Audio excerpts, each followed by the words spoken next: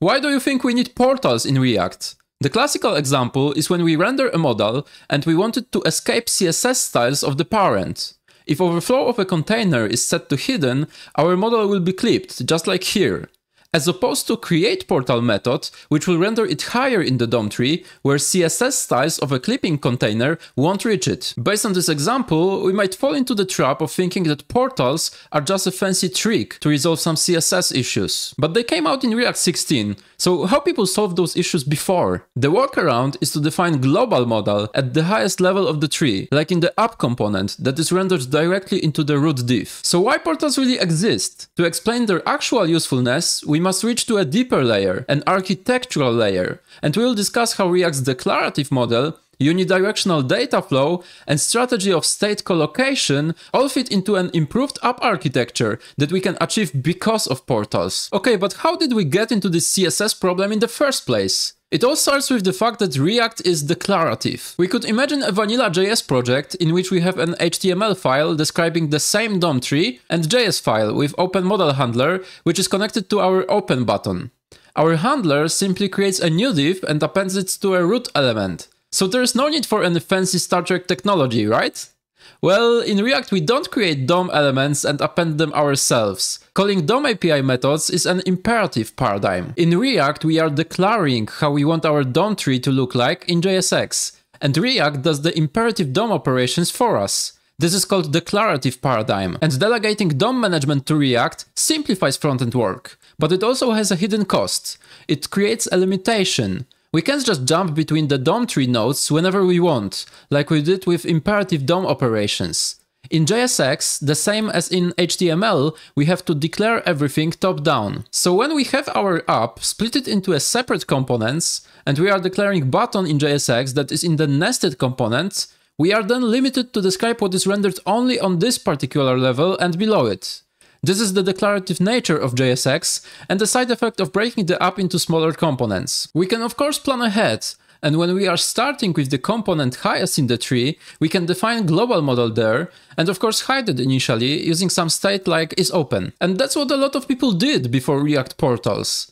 But now, how do we pass a signal from our button deep inside the tree to the outer layer? The thing is, React has unidirectional data flow, which means information travels only in one direction.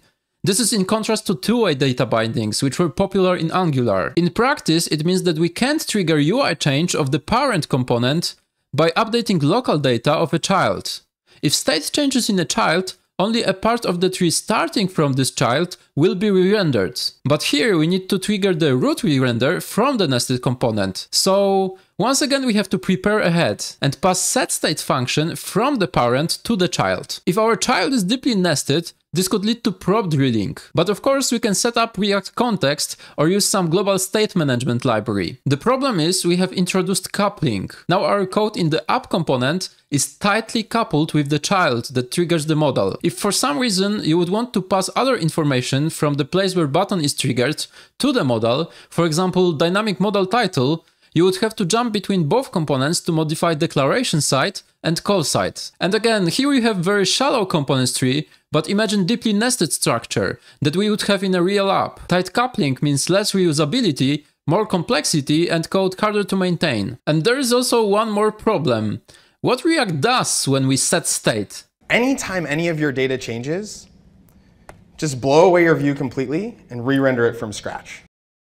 So if state changes at the top of the tree, React will re-render everything, not only the modal that has been opened. Of course, in practice there is the whole reconciliation algorithm, and React is smart enough not to change the real DOM tree, but re-render is still a cost. And both of those problems of tight coupling and expensive re-renders can be fixed by colocation. It's a paradigm that means keeping related pieces of the code together. In our case, it would mean keeping modal at the same level as button that triggers the render. State is closed, so we don't have prop drilling or additional context management. We don't have coupling between parts of the code that are very distant from each other, and when state is changed, we don't re-render the entire React tree. Can you see it now? Because this is the punchline.